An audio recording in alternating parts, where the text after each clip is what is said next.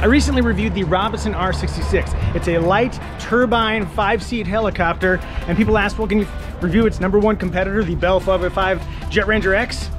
Yes, I can. But first, information explosion.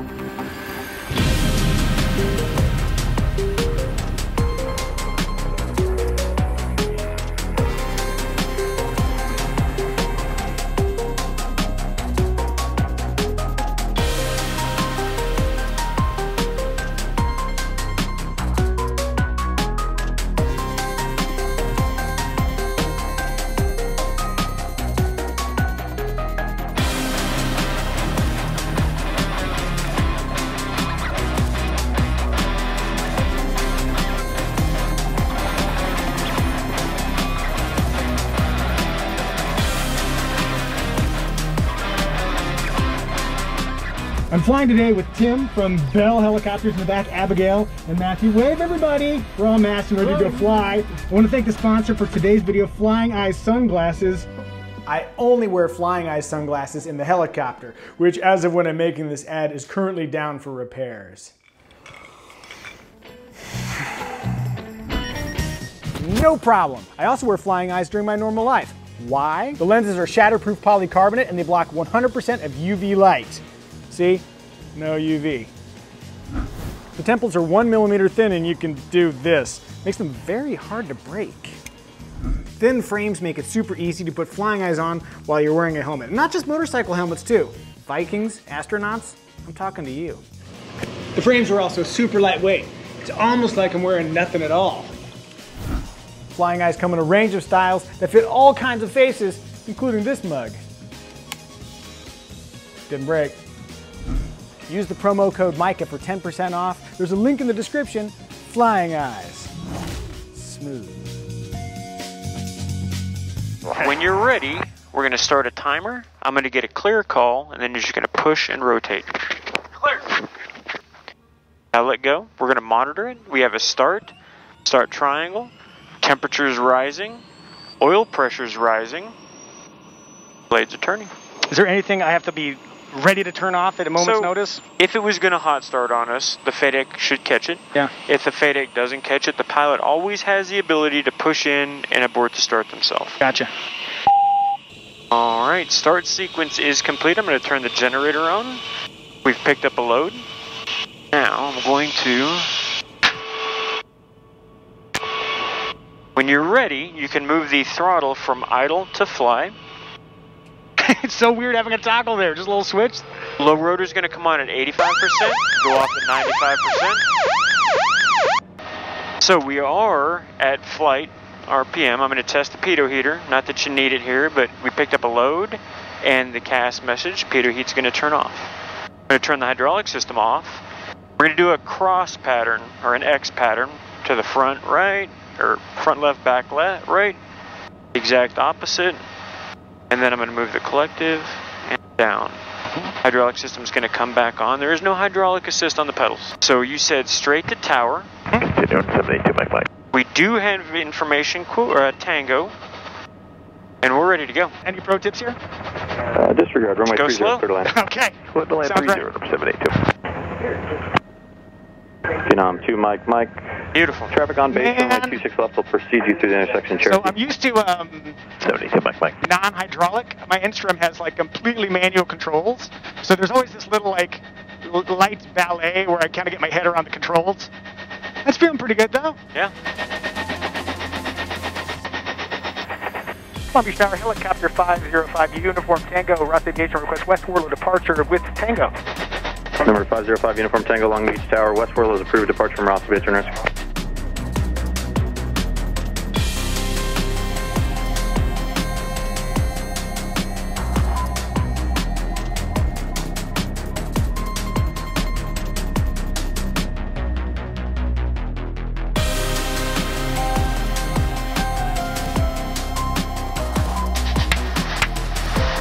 Man. When you're ready, you can have the flight controls. You have all the flight controls. I have all the flight controls. You have all the flight controls. All right, we are airborne. Let's get things started. Interior. Tell me a little bit about the cockpit. Rather than using a bulkhead to attach the transmission to the airframe, we're using a truss assembly that ties into a keel beam apparatus that goes underneath us. It removes the need for the bulkheads, so you've got good visibility from the back seats to the front. In the back we have stadium seating, so they're about 8 inches higher than the people in the front, so their view is, believe it or not, better than our view up here. And then we have uninterrupted view along the side, out the front. I noticed in the rear, the seats are pretty darn vertical. They are. Although I was thinking that's kind of how my mom would want me to sit anyway, so maybe that's a good thing. But just from a comfort perspective, at least the short time I've been in the seat here, this feels really good. How is it? I mean, you guys flew in from Texas. How was seat comfort? It's fine. There's no fatigue based on the cockpit. It's ergonomic. The air conditioning works great. Helicopter 5 Uniform Tango. We're at Point Firm in West Long Beach Shoreline 800. White Cessna, Angels Gate 1000, maneuvering.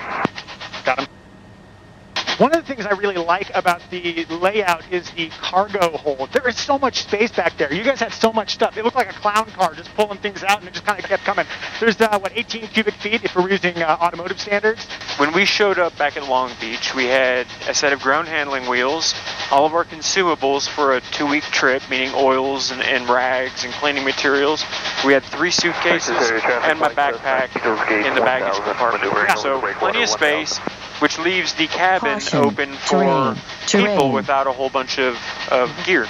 Yeah, the view is spectacular. So we're flying along the southern coast, kind of past San Pedro here, and the visibility is outstanding. You guys said on the way in you saw like a bunch of dolphins. At least 200 moving just on the west up this coastline. This field of view is really wonderful. I love that.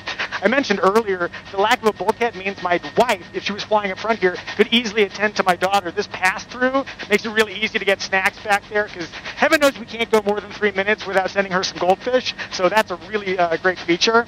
And I think, too, the expandability, you've got room for 3 people wide back there.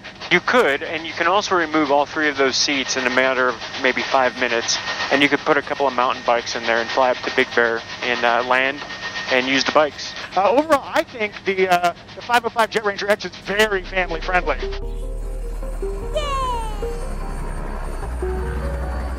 Have you subscribed to Micah Flies? If you haven't, please do. At 100,000 subs, I'm going to review a windowless white van. Style!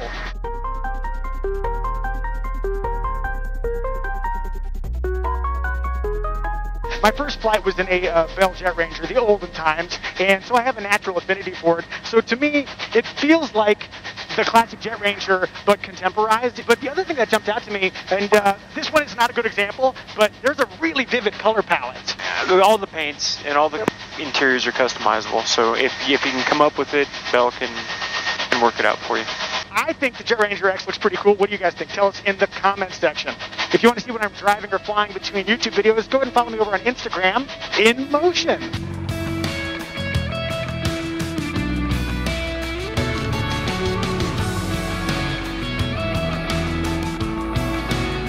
The thing that I'm noticing first off is that this is a very smooth ride. Two-bladed helicopters, that's not really what they're known for. How is this over a long flight from just a ride comfort perspective? It's fine. You don't feel that added fatigue from a heavy vibration. You don't, climate control is just fine in here. I have no issues flying it cross country, and I've managed to fly it internationally across continents. I think my longest cross country is about 2,800 miles and over a several day period, but the fatigue did not set in. What's nice is that in cruise here, I'm kind of not doing anything. It just sort of, it sets and it cruises. It's very stable. Then light efforts, easy turning. It feels great, man. And also, the big challenge, obviously, like when you get to an unfamiliar helicopter, is establishing a stable hover. And it wasn't my most beautiful hover, but it could have been much, much worse. I feel like I acclimated to it very quickly, which was a nice feeling. I mean, obviously, one thing that's odd for me is not having any throttle here. But so rather than a traditional throttle, we use an electrical switch. It's a fail-safe, so you use electrical power to hold it at idle. Any kind of an electrical failure, and the aircraft would maintain fly RPM, whether you're on the ground or in flight. Yeah. It takes a second to get used to it, but really, it's no different than having twist grip throttle. Yeah. And you'll see that when we do the practice auto rotation on the way back, that the throttle is going to behave just like normal. Let's talk about speed. So you guys are covering distance in this thing. What's comfortable cruise in the 505? Really comfortable is about 115, Okay. 120. It's comfortable for a long day's flight. You get closer to V&E, which is recalculated by the Garmin's based on the altitude that you're at. Today it's 125 down here. I'm going to do a turn to the left here. And actually, you know what? Normally I stay very close to the shoreline, but I'm going to make it a wider turn because we've got floats. Is that okay? Right, is fine. You, Tim, have had a ton of interesting flying experience. You've flown in some odd locations. Tell us about power, specifically like how this performs at altitude. So, derated for the transmission, you've got 475 shaft horsepower available to you at max power. Max continuous 428 shaft horsepower. For a 3,680 pound helicopter, that's pretty good. Highest that I've tested the Bell 505 is in Nepal, landing at the Annapurna base camp. And the day that we landed there, 16,500 DA, landed there with 5 people on board. Really? And we were able to depart. So I didn't have a problem with power. And I think if you could fly it in Nepal, you could definitely fly it in the U.S. Yeah, Long Beach isn't going to be a problem. Were you a little nervous, though? Oh, of course. Good, good, good. That's the right answer. What about tail rotor authority? Tail rotor authority is great. And the dual channel FADEC is really where we'll start with that conversation. It's not going to let you droop the rotor system. So typically, you know, a pilot droops a rotor system, droops the tail rotor, and finds themselves in a loss of tail rotor effectiveness situation. But the FADEC is going to keep up with that. It's going to manage the rotor, maintain it at 104. I'm going to interrupt you. Dolphins. There you go. There's that pod again. Man, I'm going to do a little lap around here. Abigail, feel free to get some footage of that, because that is amazing. This is why we have floats. Look at that. Wow. It's pretty amazing. That's so cool. These Probably are a couple hundred of them. Yeah, these are the things you can do if you have a helicopter. Isn't that the best? I wish I wasn't wearing a mask so you could see the smile. From a casual perspective of somebody who's been flying for maybe 15 minutes, this seems like a really great package, especially for private use. That's really like my thoughts. It's not like I'm going to go do work with this. Like, what is the helicopter that I want to live with? And this feels great. This is a really nice package. All right, I'm having a good flight. I'm going to go look at some more dolphins. Emotion factor.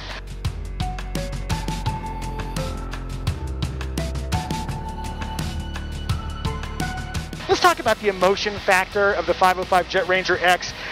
For me, what's so compelling about the Jetranger X is that it harkens back to that first helicopter I ever laid my hands on the controls of, but then it's been, you know, sort of beautifully modernized. And it's something that you hit on too, is that when people think about what will flying a helicopter be like, they think of like looking at dolphins and the freedom of flight and being out and seeing things you would never get to see, but you don't often, when you're living that dream, or when you're thinking about that dream, you don't think about like, what's all the mental work I have to do to make sure I do that safely. So one of the things that I'm thinking about is the fact that there's a lot happening automatically that I don't have to consider, which frees me up to enjoy the experience. Do you think that's a reasonable? I think that's a reasonable assessment. It's designed with that in mind. Whether you're doing flying for pleasure or for work, your business is outside of the cockpit, not inside the cockpit. 1000 Angel Gate. If you're inside the cockpit, then you get involved with obstacles, you get involved with birds. Keeping your head out, all the information's available to us here. If you had never flown here in Southern California before, and you knew you were coming up to the airport, all the information's stored inside the Garmin. And I can bring up all of the radio frequencies, information about the airport, the airfield diagram, all populates for me. If that's where we were going, I could say direct enter, and I can assign an altitude to this, and you could fly the synthetic vision from where you're at to where you're going.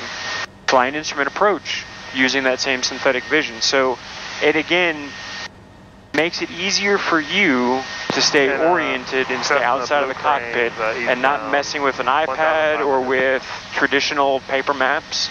It's all right here for you. If you're interested and moved emotionally to buy a Jetranger X of your own, check the link in the description below. Let's talk remarks.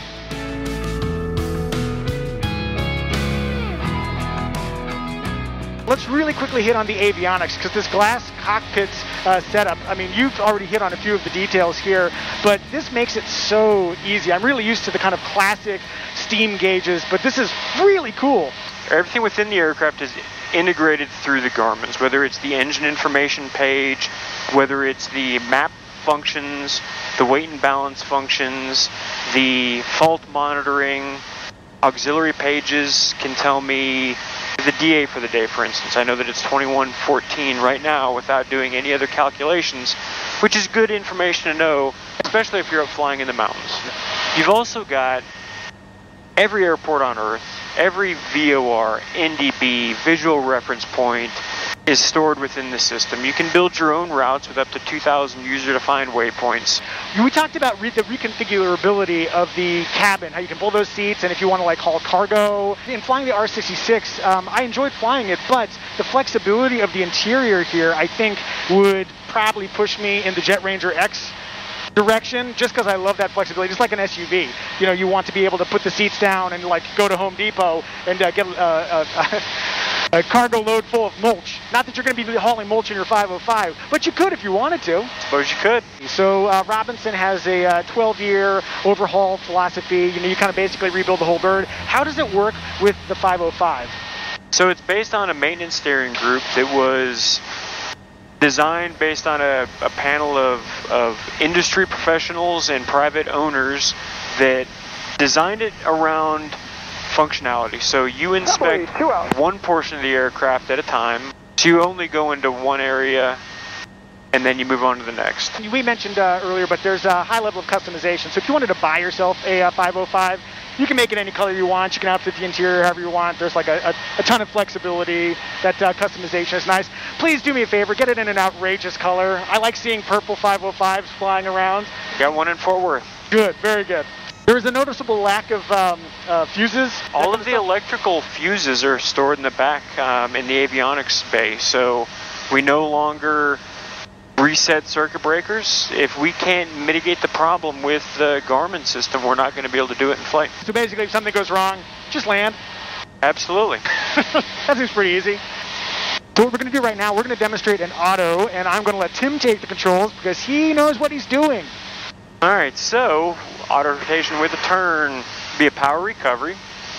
So as we cross Angel's Gate, 3, 2, 1, here's your auto rotation, engine out, collective comes down, gonna turn back, rotor comes back, steady state auto rotation, into the wind. Any particular speed you're looking for? 65 knots. Okay. Needles coming together. We're climbing out. So, very benign auto rotation, very easy. Notice that the throttle, as soon as you go from idle to fly, it recovers immediately. Very good glide. Switch flipping thing is so strange to me. I feel like, you know what I need to do? I just need to hang out with you guys more. I'm coming back to Texas with y'all. I hope that's okay. Come on back. If there are any remarks that I've overlooked about the 505 Jetranger X, tell us in the comment section. Synopsis.